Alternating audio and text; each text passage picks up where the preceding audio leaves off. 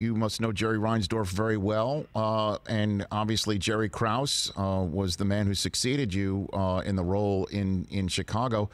A lot of discussion as to whose fingerprints were on the end of The Last Dance and why the team got broken up. Would Jerry Reinsdorf have ever let Krause do something on his own, or was Krause doing everything that Reinsdorf wanted him to do? Best you could tell.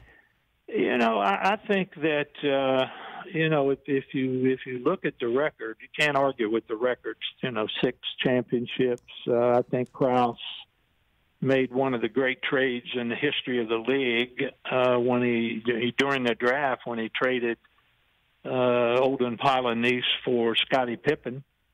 Did some obviously did some really good things that helped that that particular group play as well as they did. So he deserved a lot of credit.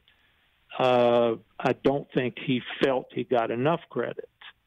And I think he was looking forward to rebuilding the team and hopefully making it into another, championship-type team. It didn't work out that way, for the next 4 or 5 years. And then he was let go at the end of that. But I think he was looking forward to that. Hey, you watched all the way to the end. Thanks for that. Watch more right here.